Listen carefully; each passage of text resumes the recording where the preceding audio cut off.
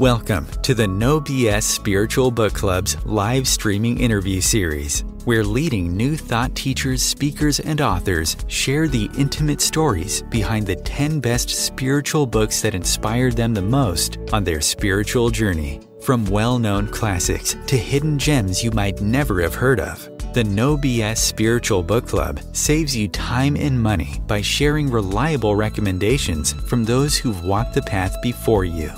The No BS Spiritual Book Club, the only no BS guide to the best spiritual books to inspire your own journey of self-discovery. Here's your host, founder of the No BS Spiritual Book Club, Sandie Sedgbeer.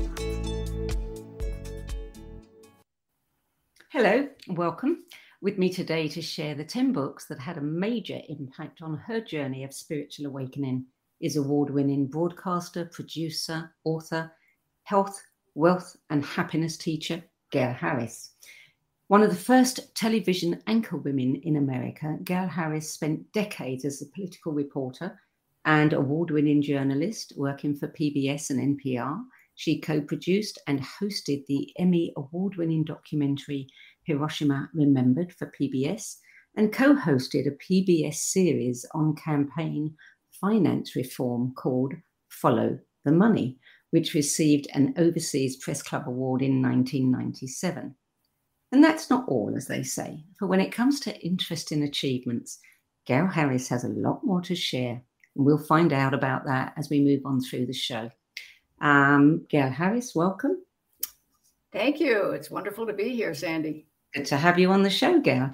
So first of all, tell me about your relationship with books. What do they mean to you? I have had a book in my hand, Sandie, for as long as I can remember. I even remember at age 4 or so having one of those big Disney books. I couldn't read the words yet, but I was fascinated by the pages. And my parents wound up sending me they scraped together the money on an Army captain's salary to send me to private school when I was 5 because I was too young to go to public school. I think my mom was trying to get me out of the house, quite frankly. But that was where I learned to read. And as I say, it was my gateway to the world. It opened up places and people and adventures that I never would have encountered otherwise. How challenging was it for you to have to distill all of the books that have impacted you down to just 10? Well, I'm tempted to say it's an impossible task, but it isn't really impossible. It was very challenging, though. And it's such a gift. I would recommend that everybody do this, because to go back and think about your journey, where you started and where you are now, I kept coming across ideas of, oh, that's where that came from. Oh, I knew that. And that's where I got it. So it's a wonderful exercise to go through. And particularly because, as we'll talk about later, I trust, life has taken me in some very unexpected places. And as I went back and looked at this list, it makes perfect sense to be where I am and doing what I'm doing. Who knew? It's a great journey of joining the dots, isn't it? It is. Yeah. You know, I often think the same thing, that you don't know why you make the decisions that you make, but later on, and you look back and you go, oh yeah, that really prepared me for what I'm doing now. Exactly. Being able to connect those dots is a really meaningful exercise. But yes, trying to get it to 10 out of hundreds, that is a challenge. So did you present your list to me in chronological order or just random? Pretty much chronological, because that was the only way I could make sense of it. It was just such a voluminous amount of material. So most of it is chronological. Later, as we get deeper into the list, some of these things were happening simultaneously. Some of them are a little bit out of order, but for the most part, I tried to make it as linear as I could, just to keep it straight in my own head. Okay. So book 1 is a book that not only achieved the accolade of being the first astrology book ever to earn a spot on the New York Times bestseller list, but is also widely considered responsible for accelerating the growth of the New Age movement. And of course, it is Linda Goodman's Sun Signs, published in 1968. So tell us about this book, how you encountered it and when, and what it meant for you. Well, I grew up in the Deep South in suburban Atlanta, so it wasn't, totally in the woods. But my mother was a devout member of a pretty strict religious organization that to them, anything like astrology was the devil's work. And so that was to be stayed away from. And it was after I decided that I did not want to be part of this religious group anymore, and I went out on my own and became self-supporting, that I encountered the Sun Signs book. And I thought, let's see what this is all about. And I opened it up to read pretty much an amazing description of the person that I was and am. And I thought, wait a second. I thought this was all terrible, scurrilous stuff. That's what I've been told for the last 18 years. And now here's this description of me that seems pretty accurate.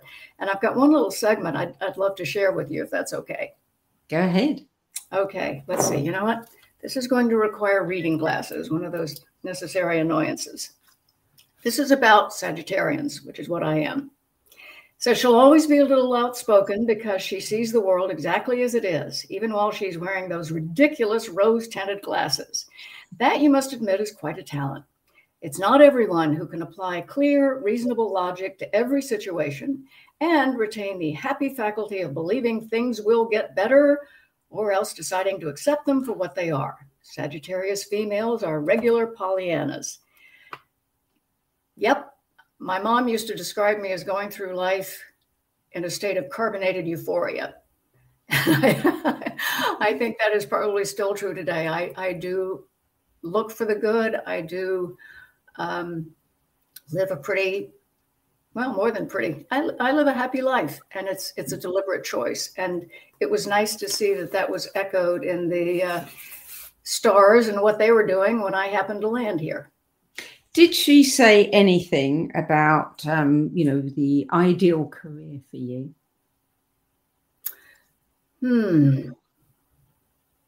You don't recall being guided on your path, your career path, by something that she wrote about Sagittarians?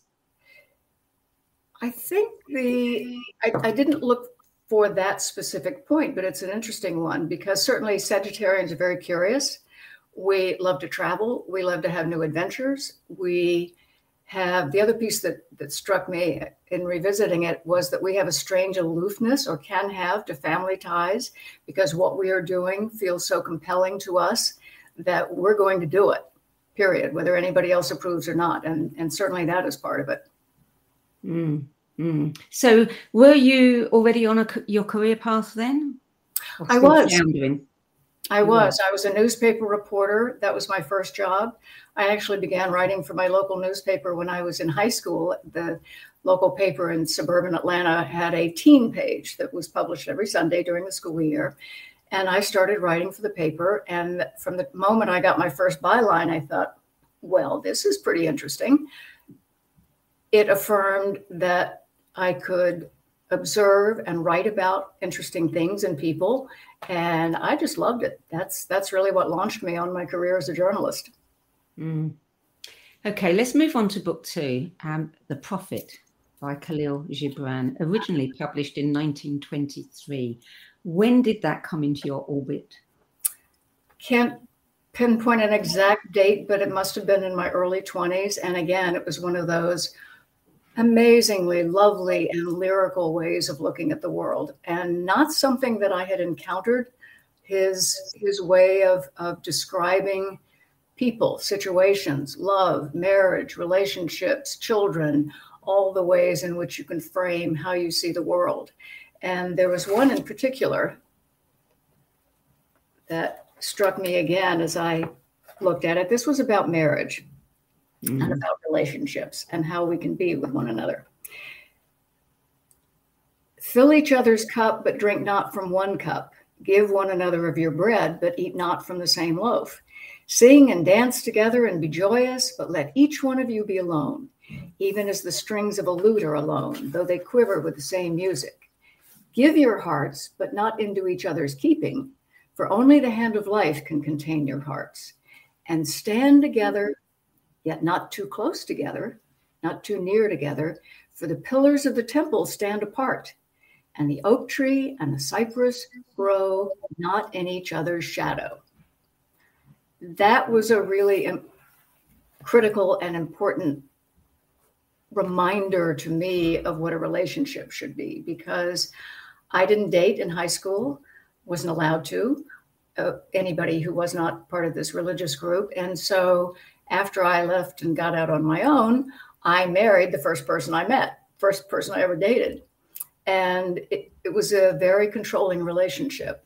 And it must have been, I must have found this after the marriage only lasted a year. And we were able to walk away as friends, each of us realizing we had made a mistake. And this helped me understand what my difficulties were with that relationship, that the pillars of the temple stand separately, near together, but not too close together, not in each other's shadow. That was very profound information that I had not encountered anywhere before, certainly not within my religious upbringing, which was very strict. And it was a revelation of what I had been taught the world was about, not necessarily. There are other ways of looking at it. And what a beautifully lyrical way he had of summarizing and describing all of those essential life elements. Yeah. Such a beautiful book. I mean, it really should be considered the Bible. This is like a guideline for life. Definitely words to live by. If you had only one book, this might be it. But again, there's so many wonderful books. It's hard. I know. So book number 3, I love this book. I was so pleased to see it on your list. It is The Once and Future King by T.H. White. I was lucky to have a dad in particular. I think perhaps both parents were massive musical theater fans. They loved musicals. And so I grew up with the soundtracks from Sound of Music and My Fair Lady and Destiny Rides Again. And most importantly, perhaps, Camelot. So I knew all of the music from Camelot, all of the words, got very interested in the legend of King Arthur and Queen Guinevere and what that was all about. And when I came across this book, I've since read it several times. I'm going to read it again this summer because it is just such a delight. It explores it in such an interesting way, really essential themes that we're grappling with right now. Might versus right. Racial issues are in here. Again, how you look at the world, the sort of magic and mystery that's around. And I've got an excerpt there too. Okay? Sure. Yeah. This is one about when the very young King Arthur comes under Merlin, the magician's tutelage. Oh, I am going to need the glasses. Depends on whether the print is large or small. And Archimedes is Merlin's owl who perches on his shoulder. And so Arthur is trying to make friends with Archimedes and he wishes he would talk to him. And Merlin says, well, perhaps if you were to give him this mouse here politely, he might learn to know you better. Merlin took a dead mouse out of his skull cap. Quote, I always keep them there, and worms too for fishing. I find it most convenient. And handed it to Arthur, who held it out rather gingerly toward Archimedes. Archimedes' curved beak looked as if it were capable of doing damage. But Archimedes looked closely at the mouse, blinked at Arthur, moved nearer on the finger, closed his eyes and leaned forward. He stood there with closed eyes and an expression of rapture on his face, as if he were saying grace. And then, with the most absurd sideways nibble, took the morsel so gently that he would not have broken a soap bubble. I mean, the whole book is like this, just these amazing descriptions. It is lyrically written again and just laugh out loud funny. So I can't wait to read it again. And I'm so glad that this exercise prompted me to do that. I had actually thought about it a while back as I was putting it away, putting it on its newest bookshelf. That's one to go back and revisit. How many times do you think you've read it? At least 4. So this will be my 5th. But each time, that's one of the things I find so interesting. My husband kind of gets puzzled at why I like to reread things because I already know the story. I know how it turned out. But what I found is that the person who read it at 20 or at 30 or at 40 is a different person than the one who's reading it now. I look at it with different eyes. I'm coming from a different place. And there are always new things I learn from the books that I love and cherish and have read. New ways of looking at them, new ways of feeling enriched by them. And that's why I think if you particularly love a book, go back, do it again. See if anything strikes you differently, if anything speaks to you differently. I suspect it will, or it certainly has for me. Yeah, you're absolutely right. I mean, we find different things at different times, don't we? I've gone back and read a book before and thought, I don't think I've read this book before, but I know that I have. Yeah. Or I don't remember this part. Was that in there all along? Yeah. And for whatever reason, when I brought my then self to it, I just wasn't prepared to get it into my brain in the same way. I think that was the very first of the Arthurian books that I read, and I went on to read so many after that. But apparently this was a collection of shorter fantasy novels that he'd published from 1938 to 1940. And then he amended it and published the complete book in 1958. I'm very glad he did. Well, this is the 1939 version. And so the first part of it is the section of the young Arthur that Disney took over as being the Sword and the Stone, which also I had seen as a little kid. And then the more complete story of Arthur as an older man and how everything transpired during that time as well. And as I think about it now and the issues that we're facing now in contemporary society, the whole idea of, is it might or is it right? Does right make might, or is it the other way around? Is it just the people who have the most guns and missiles who are going to determine things? Or do we have a say in the matter and we have the option of being able to say, no, sorry, we're not doing it that way? That was a profoundly revolutionary idea. Yeah. And it is interesting how everything goes around and comes around again and again and again. It's the same things all the time that we're dealing with. When will we learn? Exactly. So book number 4, Saved by the Light. You snuck 2 in here. Saved by the Light and Secrets of the Light by Dannian Brinkley. And I think the first one was published in 1994. Not so sure about the second one. But that Dannian's story is an amazing story. Well, this was about the time when I did a major pivot in my life. My eyes were opened in some very interesting ways, because while as a skeptical journalist, I had always been curious. I always want to know everything about everything, although of course you can't. But in my in about 92, 93, about that time, I had an experience in which I was helping a university set up they bought a TV station, and they were trying to figure out how to manage it and the programming it should have and so on. Well, I jumped in enthusiastically with both feet. I had always wanted to manage something like that and to be part of the programming decisions. And I began working full tilt boogie, pretty much 24/7. And much to my surprise, I started getting sick. And I had always had good health, despite my demanding career. But all of a sudden, I started getting sick. And what do you do when you want to shut up a TV person? You take away their power of speech. So I would get this mysterious laryngitis, and it would just knock me off my feet, and I would have to adjourn to bed and pull up the covers and wait until my voice came back. And it was generally about a week or so. And after a while, I got tired of that and annoyed that this was happening. And I remembered a story that I had done years ago when I was a correspondent for ABC News Nightline in the States about mind-body medicine.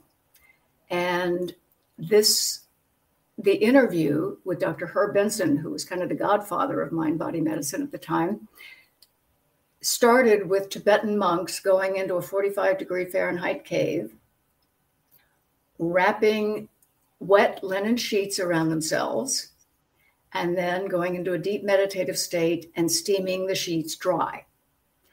And they did it not once, but a few times. There were no trick photography. You can imagine ABC fact checked this up one side and down the other. They had one person whose only job was to fact check everything that was said and all the pieces that aired.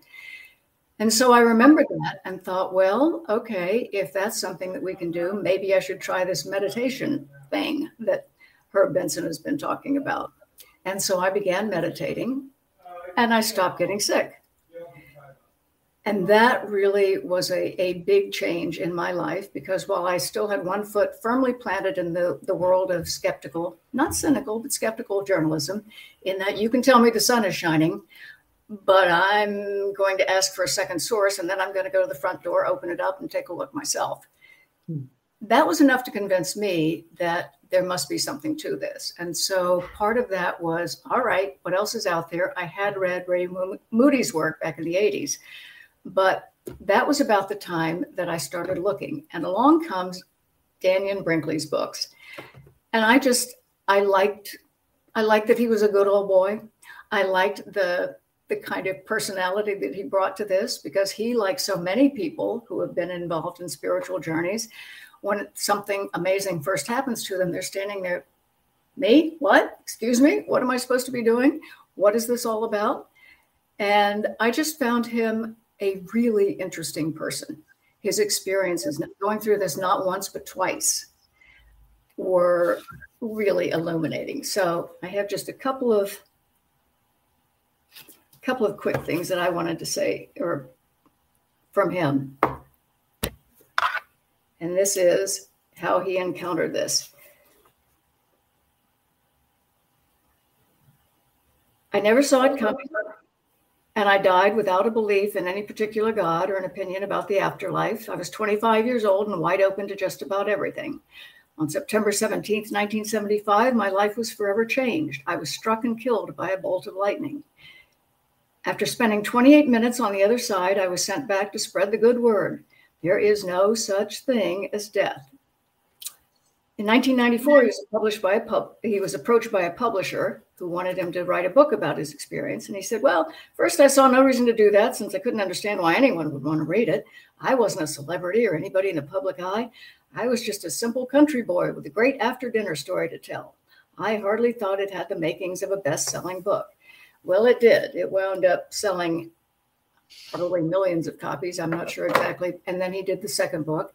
And again, I think the compelling nature of what happened to him, the way in which it changed his life, the things that he encountered in this whole experience, and the fact that I'm now doing work that is in alignment with what I was reading back in 94, 95, I guess.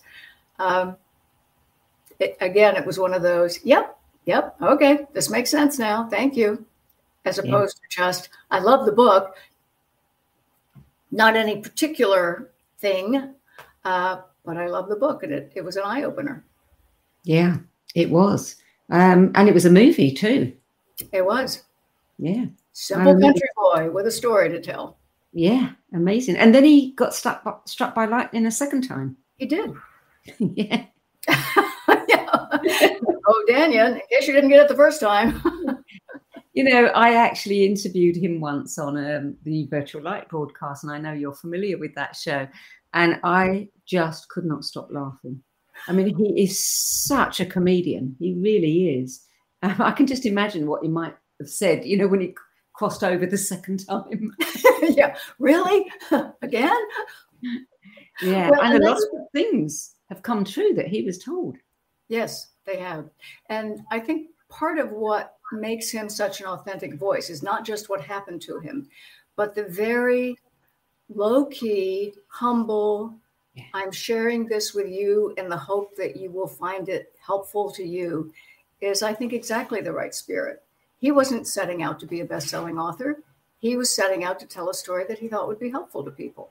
And he has done a lot of work around that, of assisting people when it's their time to go.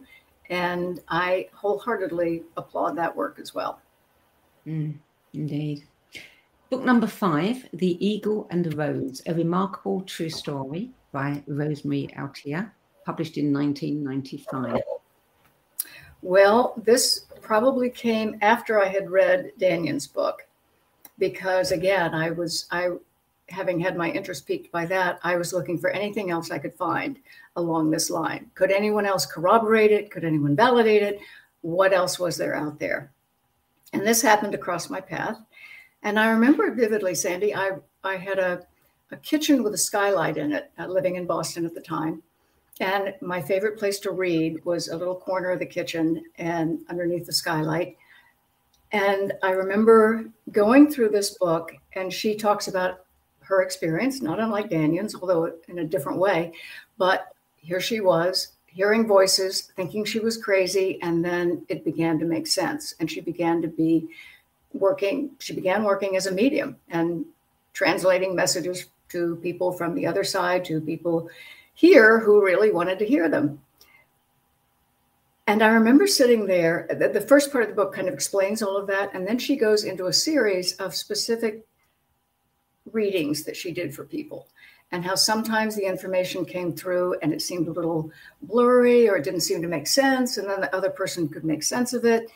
And just the specificity of it, the clarity of it, the way in which she describes it, story after story after story. And I remember sitting at the table and just bursting into tears and thinking, oh, so this is how it works. This is what it's about.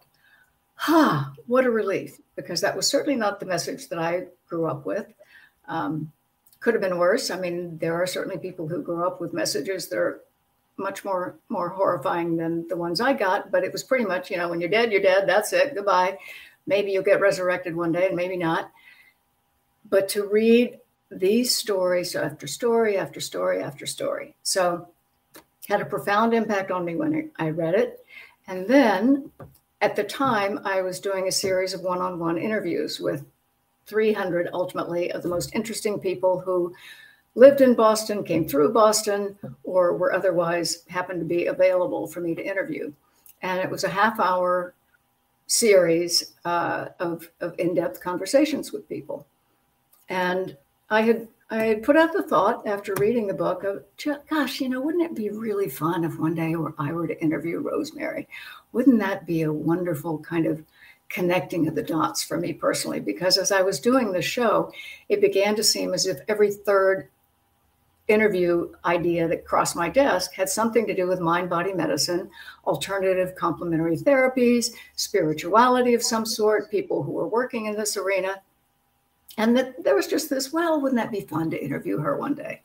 Well, lo and behold, I had made my decision after 300 of these that I really wanted to do other work, and walked in one day after lunch, and there was a little card on my desk saying that Rosemary was coming to Boston on a book tour, and would I like to interview her? Well, needless to say, my answer was, I certainly would. Thank you very much. So she came in, and she was lovely and delightful. And as we're doing the interview, I said to her, so Rosemary, tell me how this works, as if I didn't know, of course. And she began describing someone standing behind me, and it didn't make sense, and it didn't make sense, and it didn't make sense. Too long to tell the whole story now. But I just thought, okay, well, that's interesting. Not really who I wanted to be in contact with, but sure, maybe. What do I know? We finished the interview. They're putting away the cameras and chatting about how the interview had gone. And we were both pleased because she did some good work on it, just in general, talking about the topic. And I said, Rosemary, I really appreciate whoever it was that you saw. I'll see if I can identify somebody like that in my family, which I ultimately did. I said, I'm really interested in whether I'd love to be connected to my dad, whom I absolutely adored, who had made his transition in 1988. And she said, well, give me a minute. And she said, yes, there's a man in a military uniform standing behind you, and he's ruffling his hands through your hair, and he's saying, this is my little girl, and I'm so proud of her. And then she began telling me, now she didn't know anything about anybody in my family. She starts telling me things about my dad's final illness. And then the statement she made, which was just absolutely my dad, she said, the boy is beautiful, referring to my son, needs to get his teeth fixed. Well, this was May, and we were aware that my son's teeth were coming in crooked, and we had made arrangements to see an orthodontist a few months from then. Nobody else knew about this.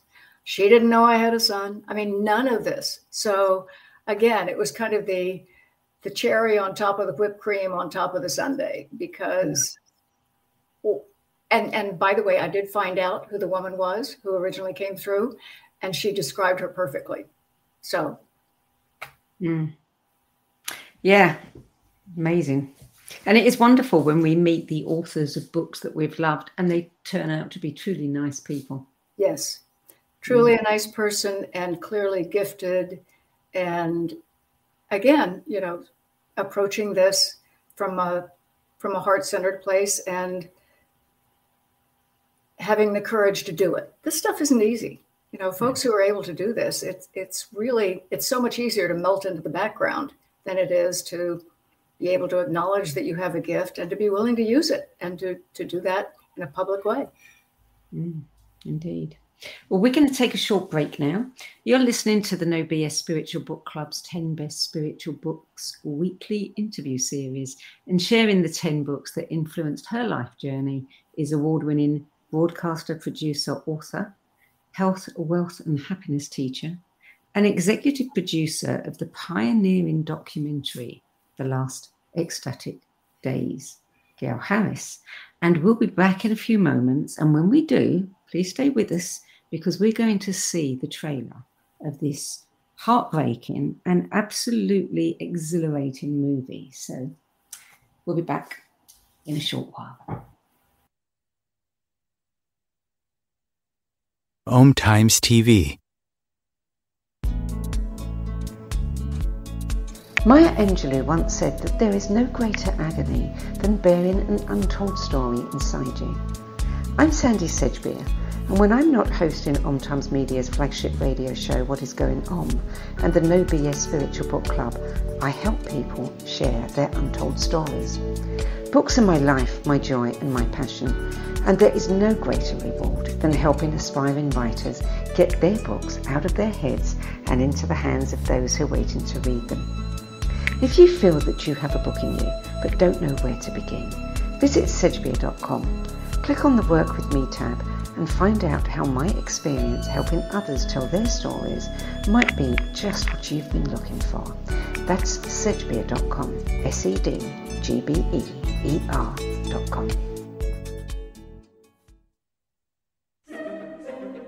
Imagine becoming a super influencer. Reinvent yourself, invest in your brand, and then manifest your success with a robust spheric approach. OMTimes Media and Broadcasting offers a unique and multifaceted way to become the spiritual and conscious influencer you deserve to be by putting your message across our powerful platform with its proven record of integrity and excellence. Through our produced shows, OMTimes offers the opportunity to become a social media TV personality, a radio show host, an OMTimes magazine columnist, and a syndicated podcaster, all in one shot. By live streaming your show on OMTimes TV and broadcasting it across the extensive OMTimes radio and TV networks, you become more than a host. You become an ambassador and a force for positive change. OMTimes. Open yourself to the possibilities. There are 16 million children struggling with hunger in America. That's 1 in 5 daughters, sons, neighbors, and classmates who don't know where their next meal is coming from. Yet billions of pounds of good food go to waste every year. It's time we do something about it. Feeding America is a nationwide network of food banks that helps provide meals to millions of kids and families in need. Visit feedingamerica.org to help them feed even more. Together, we can solve hunger. Together, we're feeding America.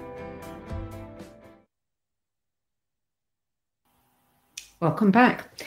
Gail Harris, book number 6. This one comes up again and again and again. Many Lives, Many Masters by Brian Weiss, published in 1988. And it comes up again and again and again for a very good reason. In fact, when I went to find my copy on the bookshelf, guess what? Mine was gone, because I give these books away to everyone that I feel might need it. Anyone who's had a loss, who has been through a heartbreaking experience, I hand him the book. And it's very funny. I was talking to an old friend the other day who is a very, very big name in broadcasting, who I would not have thought of as necessarily being that much of a spiritual person. And we were just kind of gently talking around the edges of some of these things. And he said, well, it's a shame that there's really not a lot of evidence about people who can speak to being on the other side and coming back. And I said, oh, yes, there is. Do you know Brian Weiss? And he said, oh, right. You told me about him years ago. I must have gotten 100 of his books. I give them to everybody I come across. I thought, yes, indeed, because Brian's message is so compelling. I don't even remember where I first got his books, somewhere along the way, but the first one was, again, one of those eye-opening ones, and I have since read everything that he's ever written. And I'll tell you a personal story in just a minute, but I was struck as I was thinking about this interview again this is his second book. This one is about, let's see, what's the title? Messages from the Masters, which is also really good. And I thought it might be helpful in thinking about people who are, wherever you are on your spiritual path, there's always this question about how do I differentiate? How do I find the real deal versus folks who may have different motives? And I thought this was just a great thing I wanted to share with you. It says the key to discerning a real teacher from a pretender is to follow your own intuitional wisdom. Do the teachings feel right to you? Are they loving, compassionate, nonviolent, and fear-reducing? Do they include all other groups, all other humans as equals, as divine souls on the same path of destiny? Do they teach that no one is better than the other, that we're all rowing the very same boat? And do they acknowledge that though they can point out the way, they cannot bring you to spiritual fulfillment? Only you reach your goal, because ultimately our journey home is an inward journey, a personal return. That is one of the most succinct descriptions. What did you think, Sandie? I thought that was just, yes, there it is, exactly. Absolutely. And, that's like the quintessential, most fundamental message that, yeah. And even within. Sorry, go ahead. I said home is within. Exactly. And particularly now when disinformation and misinformation abound, it requires us to be more discerning than ever about who we listen to, what their message is, what it's about, whether it's speaking to our heart or reaching for our wallet. Yes. So I just wanted to share with you and everyone else.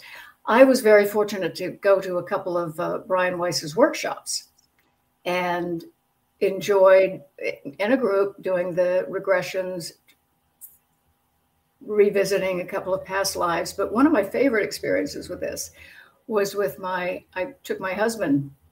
He wanted to, after he read Brian's book, he said, oh, I'd love to sit down with him. I said, yes. And so would pretty much everybody else in the rest of the world.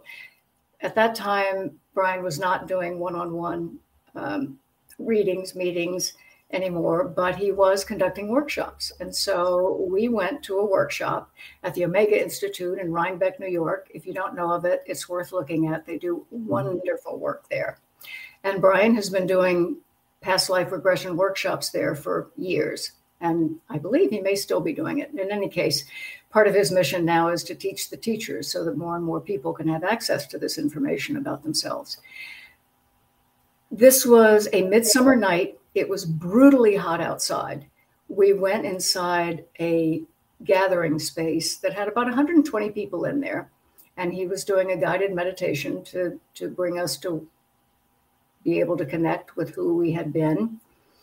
And because it was so hot outside, they had the air conditioning at about 20 degrees in there. I was shivering from the moment I walked in.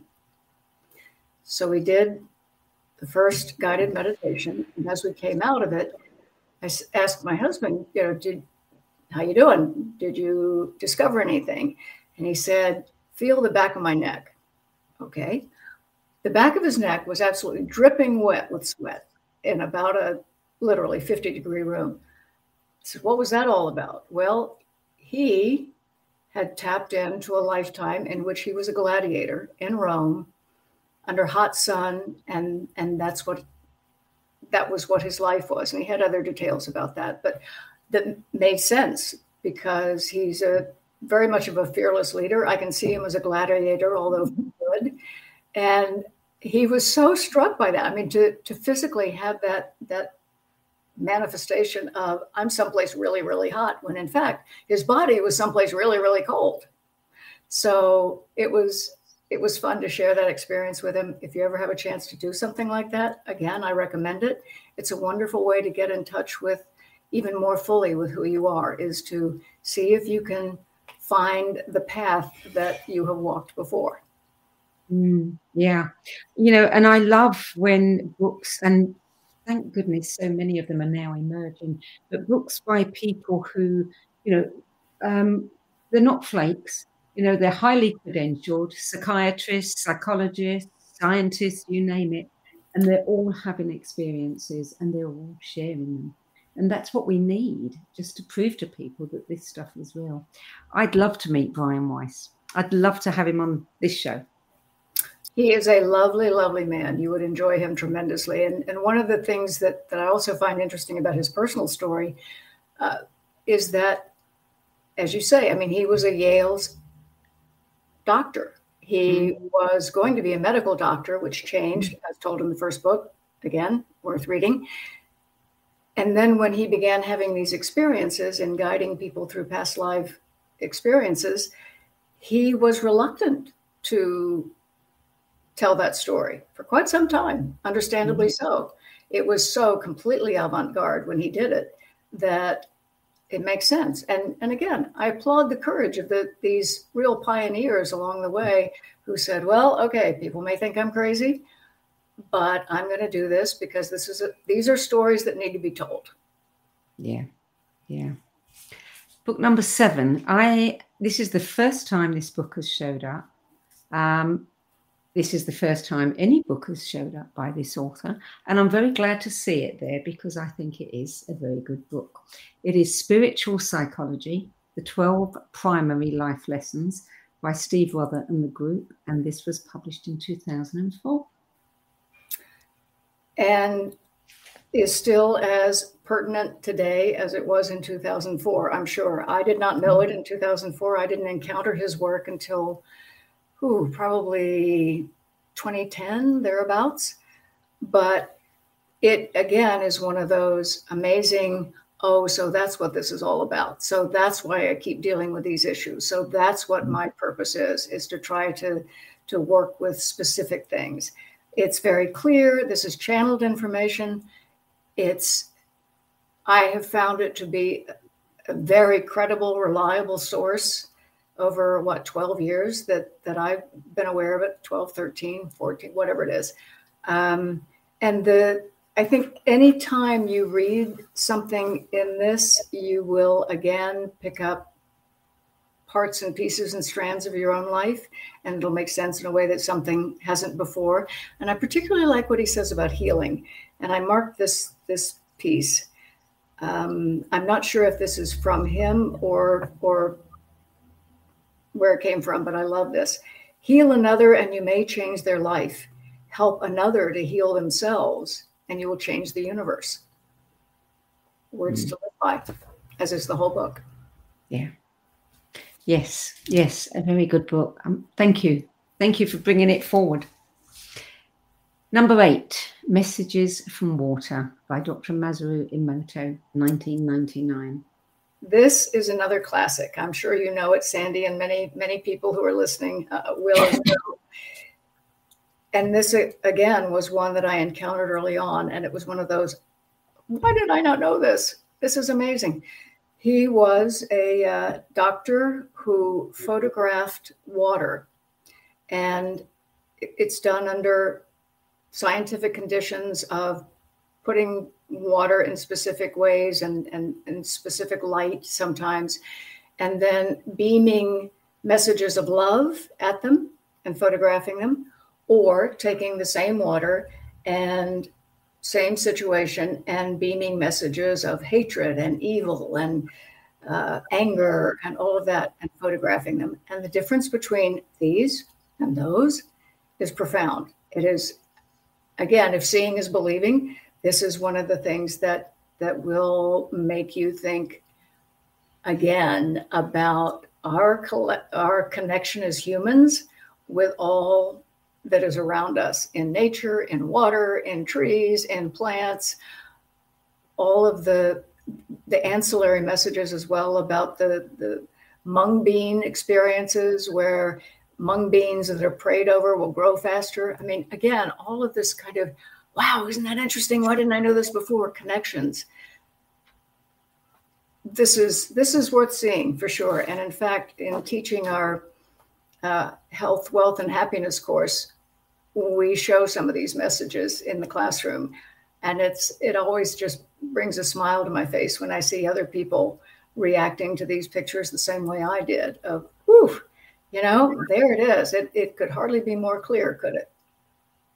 I've done that experiment with rice, and I've done it with children and had the children, 2 jars rice in water, say nice things to that one, say not so nice things to that one, and watch what happens. The visual does it all. You don't have to teach them anything once they see the results of that. Exactly. So book number 9, Prepare for Surgery, Heal Faster. The Guide to Mind-Body Techniques, Peggy Huddleston. Peggy Huddleston is a very interesting person who is a graduate of Harvard Divinity School, and she has been doing clinical work around mind-body medicine for a number of years. I encountered her when we were working on the Body and Soul series, and at the time she was doing a rigorously controlled study on whether preparing for surgery using mind-body techniques would actually help you heal faster, go home sooner, have fewer post-operative complications. Well, guess what? Yes, the answer is, and she details it in her book. And I now give it to anybody I know who's going to be facing surgery, because let's face it, I mean, that can be a very scary thing, even if it's not a huge procedure, but especially if it's a big one. Used it with my husband when he was having work done on his shoulder. I've given it to many, many friends who had various things going on. And the funny part about this is that in 1999, when we shot the segment for my series, the book wasn't out. I don't believe the study was still being done. And it was still a little viewed as being a little out there in these medical establishments. Well, guess what? You can go into Massachusetts General Hospital now, which is one of the iconic hospitals in the whole world, and ask your anesthesiologist to read you healing statements while you're under. And they will nod, and they will say, oh, exactly, it'd be my pleasure to. So they are now doing things routinely in a setting like that, and many others. You know why? Because it works, because it makes their patients more confident, less anxious. A less anxious person is going to, in fact, do better. It just makes total sense. And there are a series of techniques in the book and online. She also has a website that gives you some basics if you don't have time to read the book or do the relaxation exercises. But if you do, it's a really good idea. I think anything you can do to get your physical body ready for an experience that is going to be challenging, including being unconscious, then all to the good, to give it the messages that you're going to heal, you're going to be just fine. That goes in. You may be unconscious, but your brain is still listening. And so those messages matter. And her work has certainly shown that. Yeah. Book number 10, Peace is Every Step, The Path of Mindfulness in Everyday Life by Thich Nhat Hanh, 1992. And I know you've met him because you've interviewed him, haven't you? I have. The Peace is Every Step is one of the, again, iconic books. And he, Thai, as he was known, that's Vietnamese for teacher, he was nominated for the Nobel Peace Prize by Martin Luther King Jr. Fun fact about him. And through a series of wonderful serendipitous things, one of our producers for Body and Soul had worked with him recording Dharma lectures, which he did all over the world. And so when we said we're doing this series for PBS, Body and Soul, we would love to spend some time and perhaps interview Thich Nhat Hanh, please. I was the first Western journalist who was ever allowed to set foot into Plum Village, which was his retirement place in France, out in the woods in France. It was a beautiful, beautiful place. And I suppose one of the reasons why he was a little leery of journalists is that everybody wanted to talk politics. And I wanted to talk about what he wanted to talk about, what he writes about. And so we sat down, had a lovely, lovely time together. We wound up spending a week at Plum Village and met some of the other people who were there on retreats. We did a mindfulness walking meditation with him and a group of the other folks who work with him and around him and keep the place running. The other great memory I have of it is that they do silent meals. Interesting concept. I never thought about how much energy we expend when we're eating and also being social. And now that can be a good thing, but every now and again, it can be a very interesting contemplative thing to not talk at all, to just really focus on your food. And that was his whole message in his, 23, 24, 25 books that he's written, is be happy every day, be aware with every breath, pay attention. If the phone rings, take that moment to center yourself and be ready for it. I mean, these are all very simple things. And what they do is they bring joy to your life on a regular basis.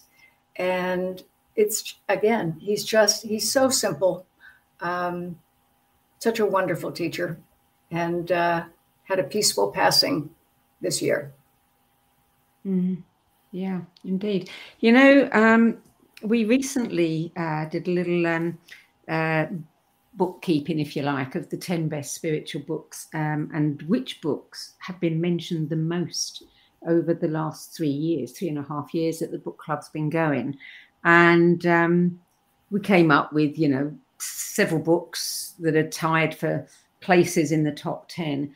But the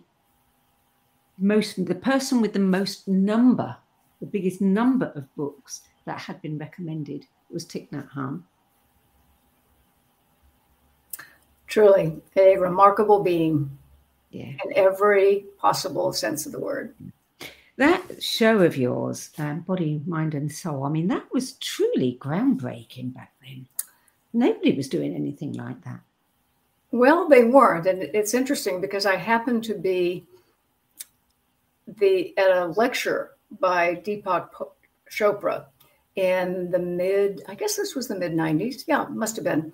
It was a Body and Soul conference. It was put on every year by a wonderful man named David Thorne, who was the publisher of what was then the New Age Journal. And he would bring in speakers of various types, people like Deepak. I remember sitting in the audience and thinking, whoa, this is so interesting. Everybody should know about this. Why isn't this on television? And I went back home after that experience and started looking, and I saw that Bill Moyers had done a wonderful work on healing in the mind in the early 90s. It was a series of 6, I believe, 1-hour documentaries, basically, that aired on PBS, but nobody was doing a weekly program dealing with things like Reiki and meditation and mind-body medicine and complementary therapies and moxibustion and all of these kind of things that were out there that were just starting to kind of poke their heads above the ground a little bit of the noise of what most news was. So I took a deep breath and said, okay, well, I'm looking around. If I don't see anybody else doing this, maybe this is what I'm supposed to do next. And apparently it was. It took up several years of my life. It resulted in I got to do the companion book, which was Body and Soul, Your Guide to Health, Happiness, and Total Well-Being. How's that for that's a pretty big title, but my hope was certainly that people would get that out of it. And it introduced me to just so many remarkable people in the field and strengthened my own conviction as to why this needed to be out there for everybody everywhere to see and be exposed to. And it was all about essentially conscious living.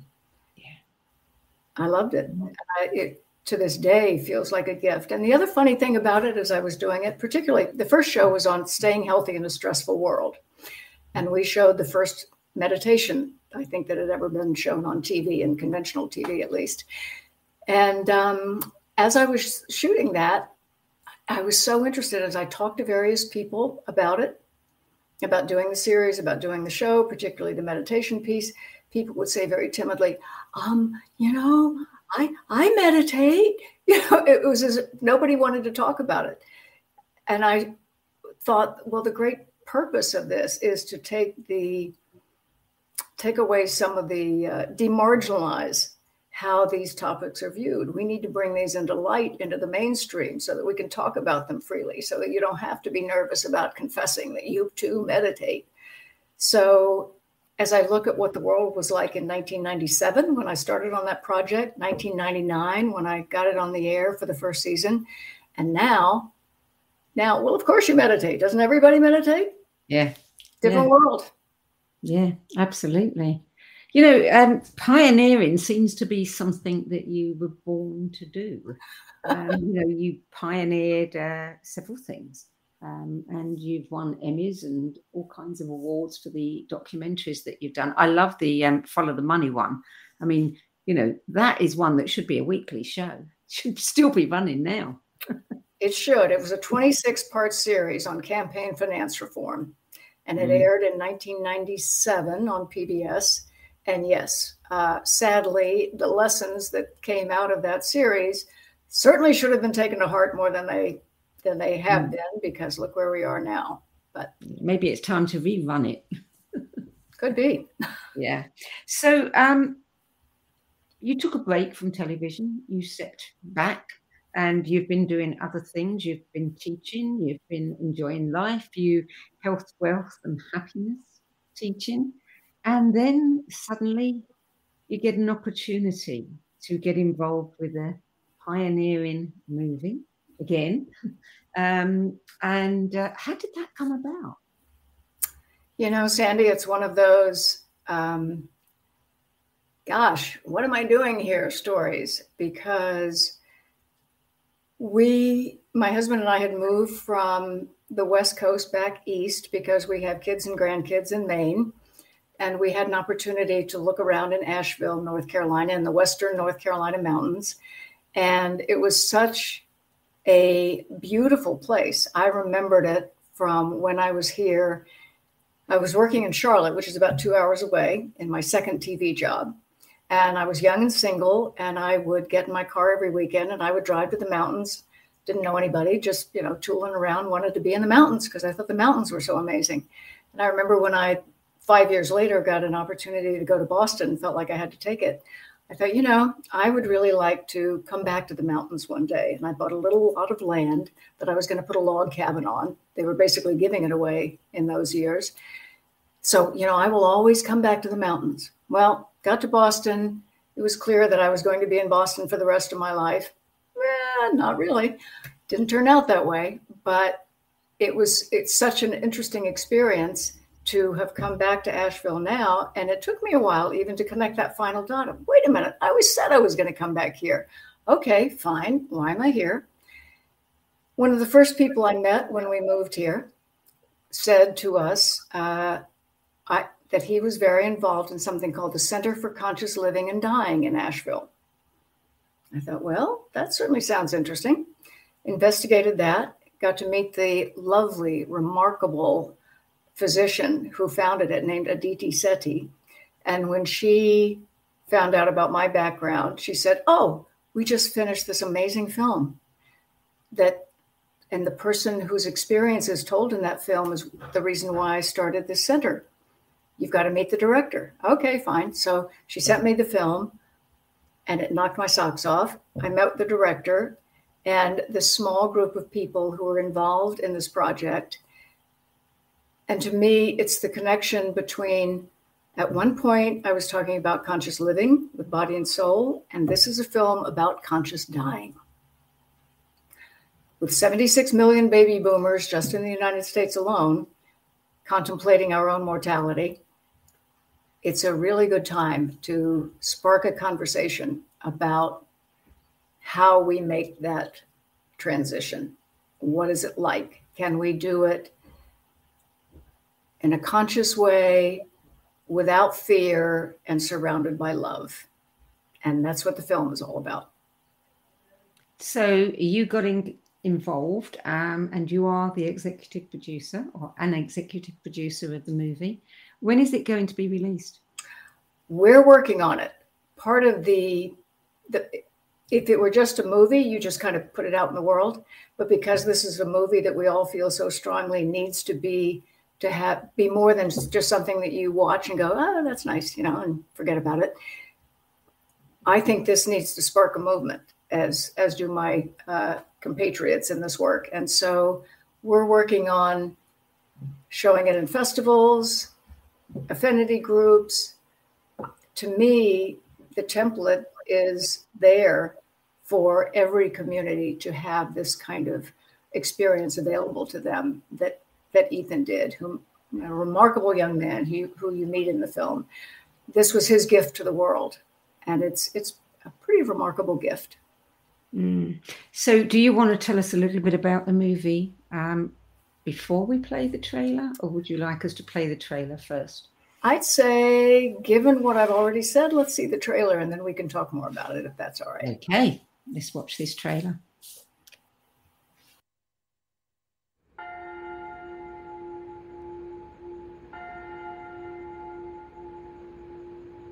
If I have more pain, if I die later today or tomorrow,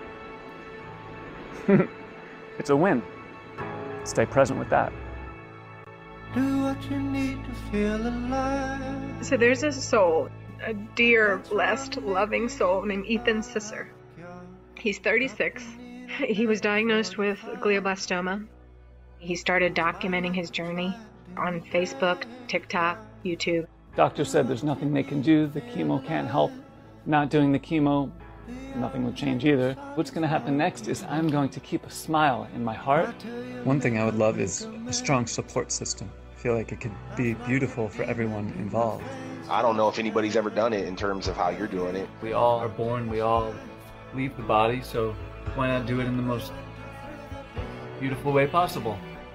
I'm trying to medically find a way to where he can be comfortable in a home setting. I am embodied. I am empowered. I am ecstatic. Mind if I get this off my chest now?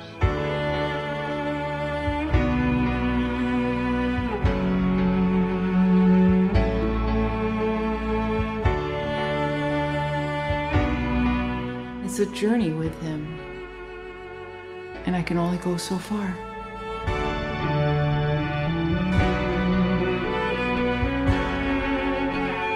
But my sense of Ethan's state of being fills this whole area.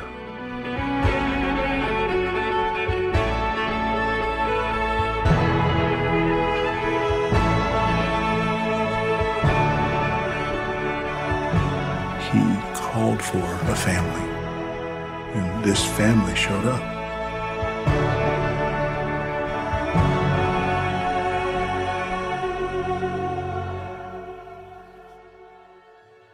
Can death be fun? I mean, that could be the most exciting journey ever.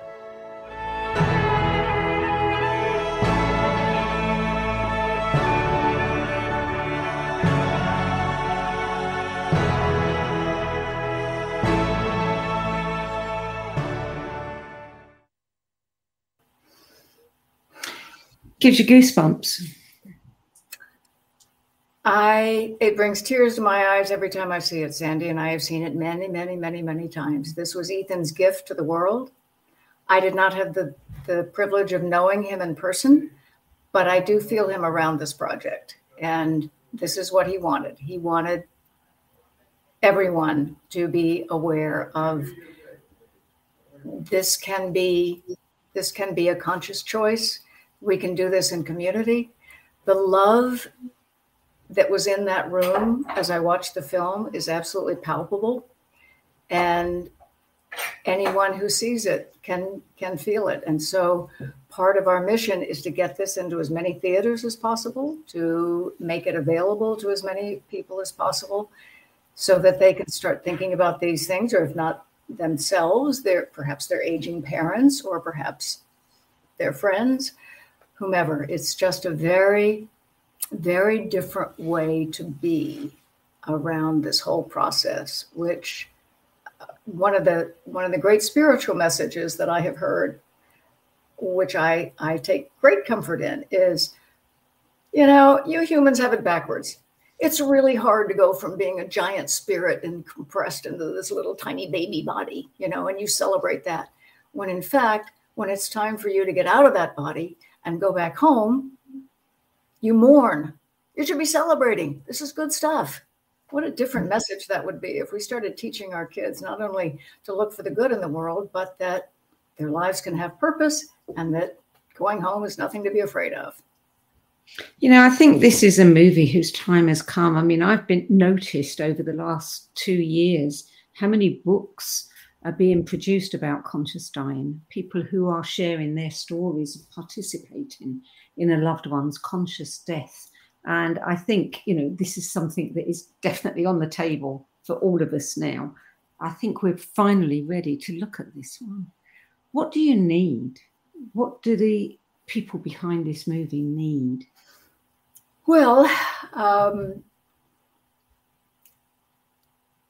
obviously financial support is always a good thing. So we welcome that. We welcome the participation of other people who are passionate about it. I mean, this became my life work pretty quickly. I did not in a million years ever think that I was going to be executive producing a documentary film. My work had been in television. I was the creator and host and executive producer of Body and Soul, not because I wanted all 3 jobs, but because I couldn't find anybody else who'd do it for free. So I have done the executive producer role, and I'm one of several. I'm the lead producer because I'm very happy to call on anybody I have ever known who I thought would be helpful in this. And the center is already being deluged with people who want to help and who want to get the word out. So I guess our biggest issue right now is to get into the theaters. That can be expensive. So if anybody wants to support us in that way, great. If you want to talk about the film on your social media, that would be wonderful. If you in the fullness of time, I mean, we're a very small but highly dedicated staff. So in the fullness of time, I'm sure that this will be available. Not sure exactly how or where, whether it's universities or libraries or groups or AARP or whatever. But as I say, I want everybody everywhere to be able to see it. Well, what was it Margaret Mead said about never doubt the power of just a small, group of people, how they can change the world. Is there a GoFundMe page or something? Indeed, she said it is the only thing that ever has. I love that quote too. That's right, yes. That is a good question. I'm so sorry, Scott, the director, is not with us on this call, but there is a GoFundMe page. So I will get that information to you if you don't mind passing it along to anybody who would like to be part of this. We'd love to know about you. And particularly, if this resonates with you, if you have groups of people that you want to share it with, if there are ideas you have, I can't guarantee we'll get to all of them, but we sure would love to know that you're out there and that you're supporting us and that you are with us. Well, I think we all know that the last 4 or 5 years, since the pandemic, something seems to have happened and we are losing people at an incredible rate. I know that Time magazine had an article about what's happening in England. The death rate has really rocketed. I know somebody who lost 12 relatives in a 6-month period. Death is in front of us every day, but it seems to be becoming more and more relevant in everybody's lives. This is something we all need to get behind. Well, and I think it's a real opportunity, Sandie, for all of us to figuratively at least hold each other's hands and be there for each other. Whether you're struggling with an imminent situation or you've got a friend who needs reassurance and help, it's everybody. It's everybody. This is something we can do. We can be there for each other. And what could be more meaningful work than that?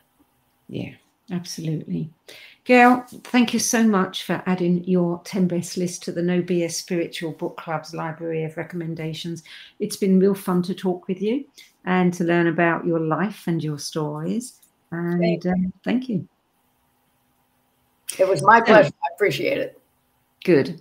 If you would like to learn more about the Last Ecstatic Days movie and see more trailers, visit thelastecstaticdaymovie.com. That's it for this week. I'm Sandie Sedgbeer. I'll be back at the same time next week with another episode or another 10 best interview for the No BS Spiritual Book Club. Till then, it's goodbye from me, and thank you again to Gail Harris.